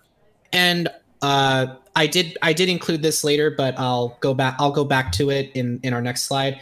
I'm going to skip ahead a little bit and just say Chip and Dale Rescue Rangers is on the next slide, I believe. Yeah. So. An official movie coming to Disney Plus, and we'll be spending time in Colombia with a brand new Disney animated film called Encanto, and I'm very, very excited once we get done with indeed. So yeah, we're gonna go ahead and move on to Chip and Dale Rescue Rangers, directed by Akiva Schaffer. Some of these films that we already talked about already, so we'll talk about the ones that we have not. We have a prequel to the live-action Lion King that doesn't need to exist, but given the production team, spoilers, asshole. Blah blah blah. I'm at the very least intrigued. This film is directed by Barry Jenkins, director of the critically acclaimed film Moonlight. The Little Mermaid will also be given the live-action remake treatment, starring Halle Bailey, Under the Sea. Then we have Pinocchio, who will be pulling the strings for the careers of Tom Hanks and director Robert Zemeckis. We'll be taking to the skies once again with Peter Pan and Wendy, another live-action film directed by David Lowery. Things will start getting a little spottier with Cruella, starring Emma Stone, directed by Craig Gillespie. It's a supposed remake of 101 Dalmatians. And Whoopi Goldberg returns as a musical penguin nun as Sister Mary Clarence with Sister Act 3, directed by Tyler Perry? Interesting. Okay. I mean, I've seen the first two Sister Acts. So when I was in Germany the first time in 2017 in Berlin, I think it was a play, but it might have been a play. But I saw a poster for Sister Act, and Whoopi Goldberg was on that, and I think it was the first one. So I imagine she's a mainstay of that now series, I guess. And I may have missed a film. I think it's Disenchanted. Apparently, it's a sequel with Amy Adams. So I think this is it's a new coming film with the same person who directed the same actor who directed Enchanted, same actors. So we're getting another Enchanted film, guys. Another Enchanted film. Was Enchanted the one where it was like fairy tale characters got teleported to New York City? Yeah. Yes, it was. That was. Yeah. It's a very unique movie that, you know, I think it worked well. It's been years since I've seen it, so that's why I had to It's been weird since I've seen it, but not only that, and I don't. I hesitate to think how this works, but there was a Game Boy game from it, apparently. I like the part where they come into New York City and the prince just like sings and then he's like ran over by bicycles. That's like the best part. How is your hot dog? I love it. Anyway. I feel like that's gonna be a good one, but we need to move on real quick to big news. Yes, Pixar, right? Pixar. Yes, I need to use the bathroom real quick. I'm so sorry. I'll be right back. Oh, don't worry. We moved from Disney to Pixar now. Soul will be releasing on Christmas Day, December 25th. We'll talk a little more about that next week. Doug Days, Cars, and Win or Lose will be getting their own TV series. Pixar's next feature film is Luca, a film about a celebration of the friendship between a boy named Luca and his best friend Alberto during their unforgettable summer. That film will be diving into theaters from June 2021. Director of the Academy Award-winning short Bao, Domi Shi, brings us Turning Red. Meet May. She experiences the awkwardness of being a teenager with an added twist. When she gets too excited, she transforms into a giant red panda, and it's coming to theaters March 11th, 2022. And finally, blasting into the theaters to infinity and beyond is the definitive story of the original Space Ranger with Lightyear starring Chris Evans on June 17th, 2022. So this is interesting. This is very interesting. I still remember the Zootopia debacle at BLFC 2016. They didn't have the key to play the movie, so the hotel cinema tried to sub it with Kung Fu Panda. That did not go well. No, it did not. I imagine people probably figured it out pretty quickly. What Shutter said. I was with him when this happened, by the way. So it's trying to sub it's like eventually, maybe 1 minute in, you figure it out. Hey, the lines don't match up. What the fuck's going on here? And for the record, I feel so bad.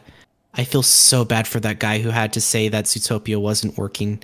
I feel so bad for that guy. But I do want to go back a little bit to the big news right here with Zootopia Plus and Turning Red.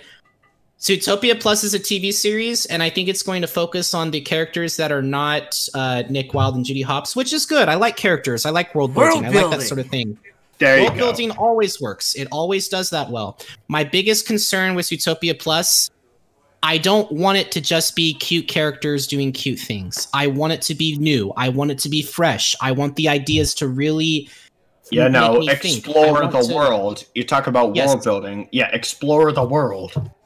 I want to be able to look at this animation and say, yes, I am connecting with these characters wholeheartedly. I don't want it just to be, cutesy animals who are furries. No, that's not substance enough for me. That doesn't do it enough for me. The same goes with Turning Red, a film about a female who literally turns into a giant red panda.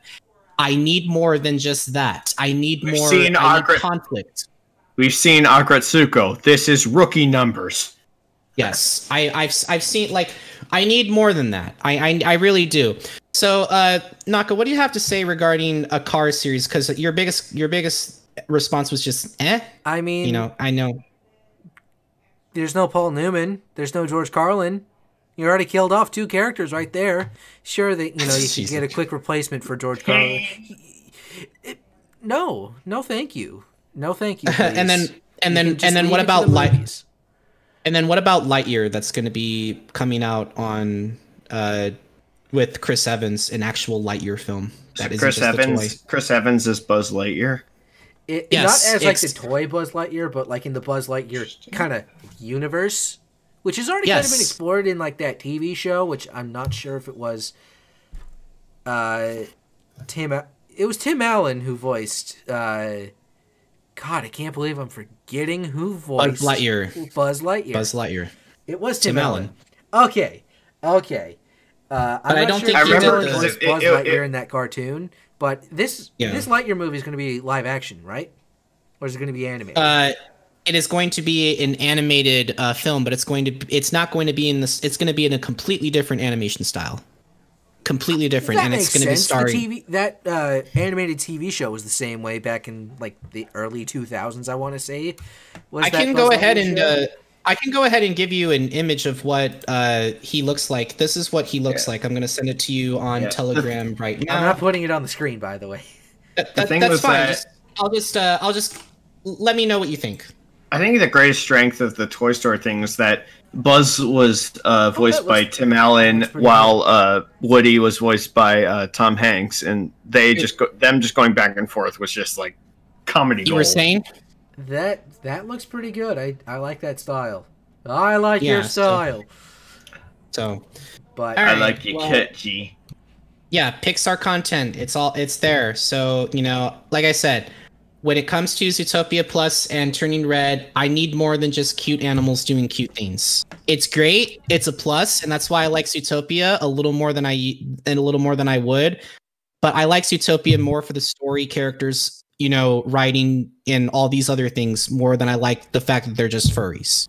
Because that's who I am, guys. That is who I am. There's really nothing else for me to say. That is who I am. So, And now, finally, it's time to see what's going on in the world of superheroes from Marvel. So, Naka...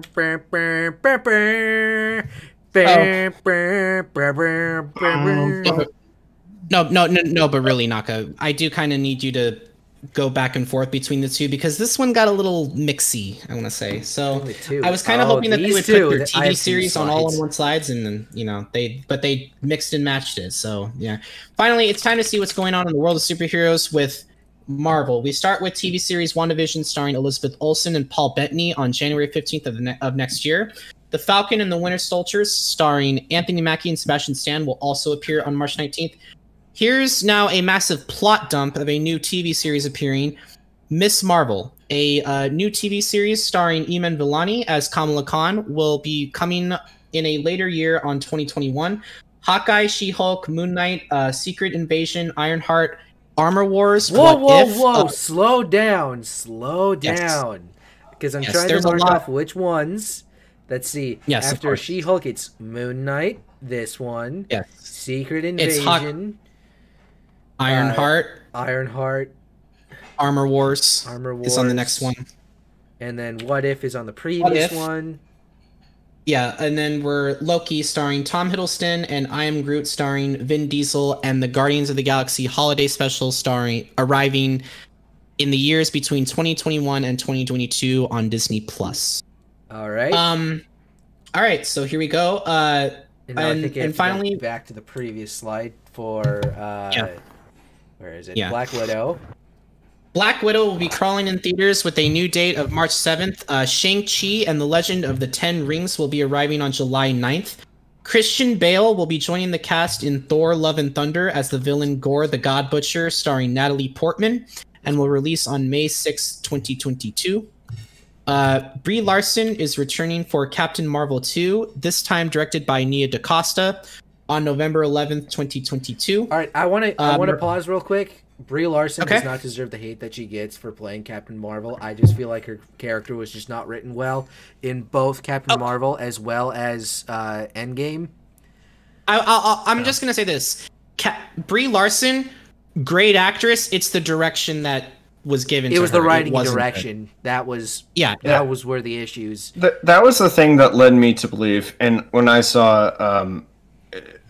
Captain Marvel was one of the ones that I saw when I was in Budapest. I saw Endgame, Captain Marvel, and there's one other one I can't remember. But yeah, it was just like there were.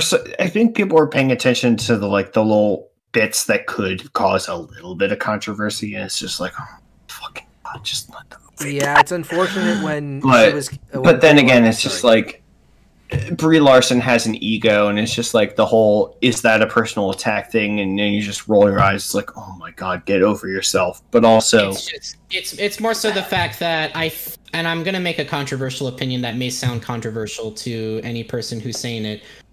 we have women female characters, and I understand, you know, like we want to be, you know, the whole more inclusive. They're half-assed. They're not done well. No, because a lot of the times they're written by dudes. Yes, they're not. They are not done well. You can, like, here's the thing: if you can create more inspiration of it, and it's great. It's just they need to be done well, and if they're not done or written well, then the character fails as a character. It's the whole reason why Mulan 2020 was such a flop, because the female protagonist was already perfect. There was no flaw with her, and that's a problem. So, anyway, yes. On November 11, 2022, Mahershala Ali will now play the character Blade in their all-new movie. Our lovely microscopic duo returns once again with Ant-Man and the Wasp: Quantumania. And, you know, I'm excited to see what they're going to do with Ant-Man. I like Ant-Man a lot. I don't know if, you know, Ant-Man does need to be a little bit more of a bigger scale, because I feel like Ant-Man is a very smaller movie. Pardon the wordplay, but... I didn't see the original one, but I did watch Ant-Man the Wasp. It was during one of the transatlantic flights. I want to say it's the one returning home, because I had... So, the last night I was in Europe, was in a hotel room with my dad in Prague. He snored so fucking loud I didn't get a single fucking hour of sleep. But we watched, was it Ferdinand, the one with John Cena, that night. So that was that. And then I was awake the next few hours till I got on the plane. And then I watched Ant-Man the Wasp. Which was a very good movie. Yeah, there's that. we do need to talk about a huge, I don't want to say elephant in the room, but a very, very big, interesting elephant in the room. Elephant-esque creature. It's a direction that they're taking that you can't really understand as to, and you don't know if it's going to work. Black Panther 2 will release on July 8th. 2022 as well. Marvel has stated that they will not recast the character in honoring Chadwick Boseman's legacy as King T'Challa, but will instead explore the world of Wakanda and the rich characters introduced in the first film. I don't understand why they don't just call the film Wakanda. It would make a lot more interesting and a lot more sense. So I would only hope that perhaps they just ran out of time and they just didn't needed to make it. Maybe you could have had a Wakanda as like a subtitle. It'd be like Black Panther 2, like Wakanda. But yeah, as I imagine that they were stricken with his death. It was as unexpected to them as it was to anyone else. But and again, like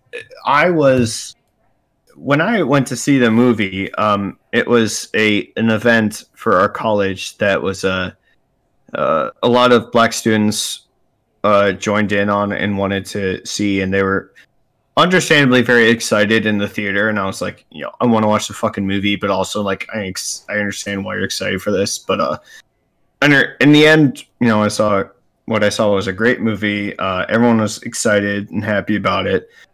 Chadwick Boseman was a fucking hero in more ways than one in that movie. But now it's just like, I think that's the best thing they can do is like explore the world of Wakanda as it is. But just calling it Black Panther 2, I agree, is like it doesn't lend itself to be as it doesn't, like, you can't, like, it's almost like I don't know if I should make the best comparison. Maybe it could work like The Legend of Zelda: Link's Awakening. Zelda's not technically in the game, and yet the game still manages to work. But who knows? Naka, what do you think? It's not quite a spin-off, but it's also just like this is like the world they built, Wakanda and everything. Like I think exploring the world's a great idea. Title, you know, it may be forgiven, it depending on how well the movie does, but I do wish it the best because I think Wakanda is a very cool idea to explore. especially how it was led up to with previous Marvel Universe films. Naka, what do you have to say? Honestly, I think that for now, because of Chadwick Boseman's previous portrayals as Black Panther, that it's a good idea that they're choosing not to recast him, at least for now. In the future, obviously for different Avengers movies in the future, where there's, the crossovers happen, whether his character plays a part in it or not, that's going to be recast, unfortunately, but we'll get there when the time comes. Exactly. I still haven't seen Black Panther, so I don't know too much about, Wakanda. Well, I mean, you do have a Disney Plus account, so I do. You could, but again, I'm always for world building, and there's a little bit of it in Infinity War. I'm not sure how much of it there was in Get this man a shield. I think Black Panther, but there's probably a lot that I'm missing. But I think Black Panther was the best. There was a lot of world building in Black Panther, a lot. I think it was the best standalone hero film since Iron Man 3. Mm-hmm. I'll say that. So Wakanda is it's such a unique kind of set piece in the Marvel universe, because we have outer space, we have all these other planets that that are set in for what they're supposed to be, but then you have Earth, you have Sokovia, which is supposed to be Eastern Bloc, Europe / Western Asia. I mean, you've got those set regions, but Wakanda, where it's that futuristic tech that's from vibranium, from aliens and stuff, but it's grounded in reality and it's grounded on Earth. It's that fusion between the two that really needs to be seen more, and I feel like with this Black Panther 2, they should give it a subtitle, but time's going to change. They have a lot of time before the film is actually put out in theaters, or however it's going to be released, so that they could add a subtitle to it, or they might change the title for it, because Black Panther 2 it could be just like the placeholder title. Yes, indeed. Just as it is with like Spider-Man 3, because I don't know, the first one, what was it, Spider-Man Homecoming, and then it was Far From Home. Now it's just Spider-Man 3. I imagine they'll probably change it before it actually happens. But I imagine that the title planning, a lot of that probably came before. Chadwick Boseman's passing. Yeah, yes. It came before all that, and the whole thing is that because he's such an integral character, he is the Black Panther, that you have to then, because he's gone, kind of have to rework the overall universe considering his absence. Not that you have to model it around him, but you have to keep that in mind, because you don't have him available as a continuous role anymore. But I do think that there is definitely a possibility for a new.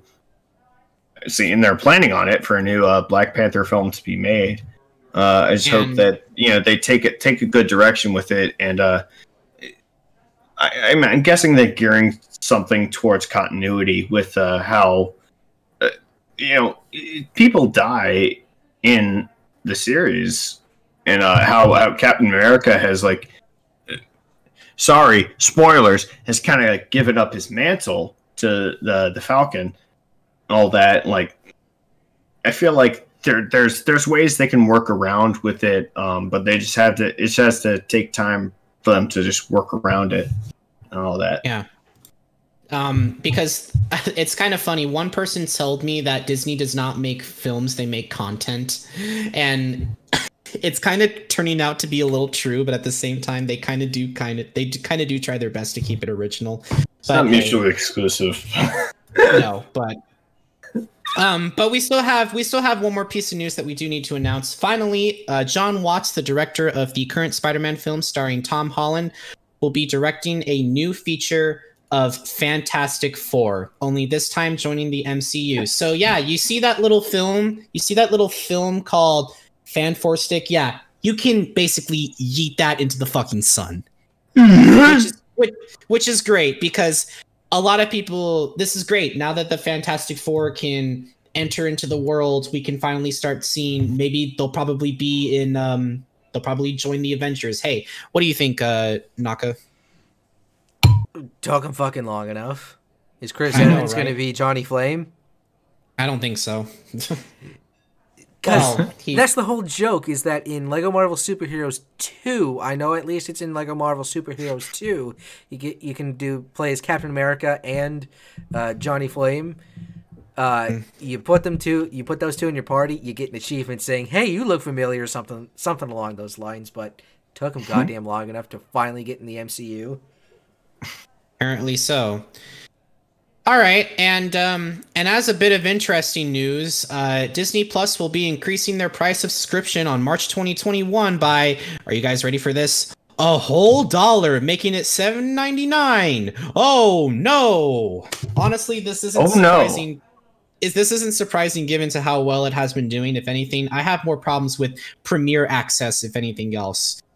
And I mean, is there really anything to be worried about them increasing their, subscription by a whole $1? I mean, we all saw it coming. I feel like this happens with a lot of other services. I mean, even Rooster Teeth did it, but Netflix then again, is going up. For me, I've been watching Ruby, the new season of Ruby, Rooster Teeth, which has so far been very good. A lot of intense character development, but yeah, I feel like they're just like trying to get away with like just $1 more. It's like, I feel like that's a little bit like, come on, man. I mean, $1 more for a lot of quality content. There's not a whole lot of filler on Disney Plus.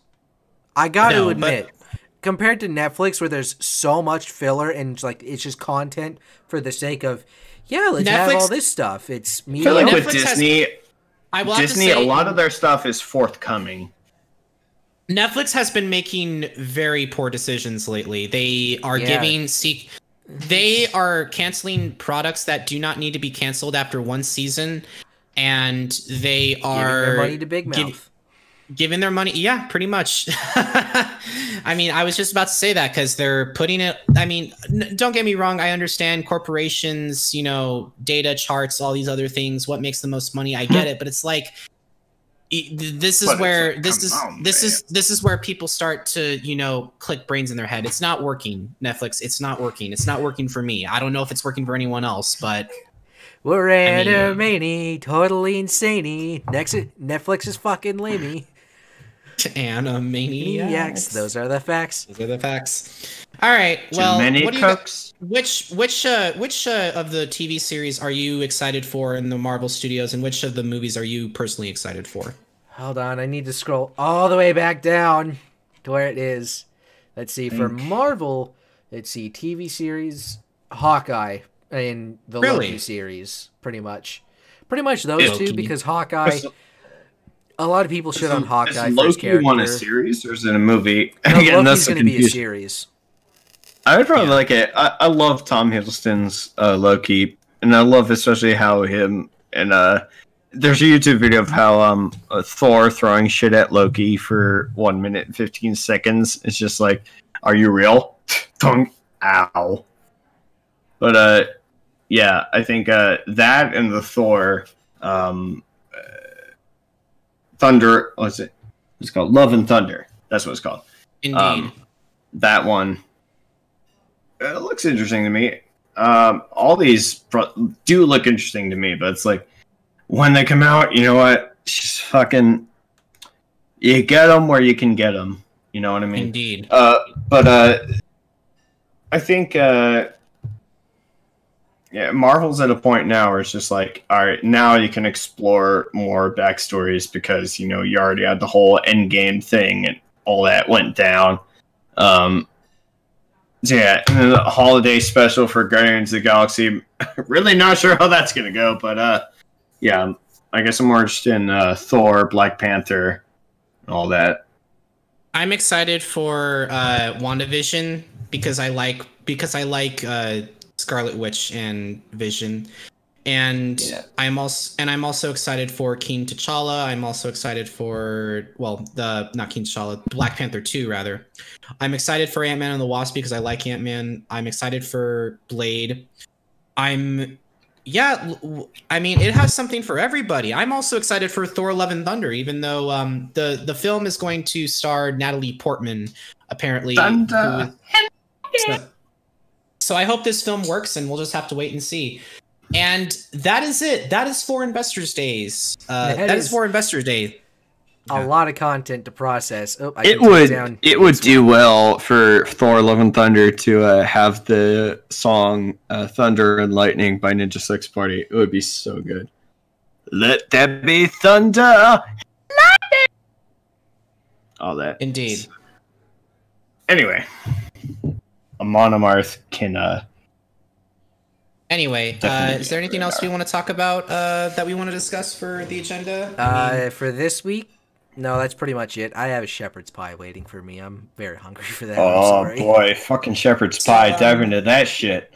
Do we want to talk about what's going on next weekend, or do we want to say next weekend's pretty much going to be our holiday episode because we're gonna take a break for a couple of weeks and then we're gonna come back. Yes. Imagine that. We're coming back on January. We're not even done. Yeah, baby. Again, get hyped for bust this season. Get hyped for the countdown of ya boys' favorite albums. Try to guess which one they are. I guess you can't, but you know what? Who fucking cares? You know what? It's just my thing. And again, it's all rock and metal. I know that's what I enjoy. But you know what? They deserve the shout outs that they get, and I think that I've comprised pretty good list this year, and I've had my reasons behind all of them. So we'll have the unveiling of that next week, and the honorable mentions that just missed the cut, but definitely deserve mentions. Yes, indeed. We're wrapping up 2020. We are wrapping up 2020, and we have like a couple more days to go before this hopefully shitty year ends, and so a less shittier year can begin. Yeah. Still shitty, but less shitty. Yeah. Hopefully you who are celebrating Hanukkah, enjoy your time this week. Because Hanukkah started a few days ago. Yeah.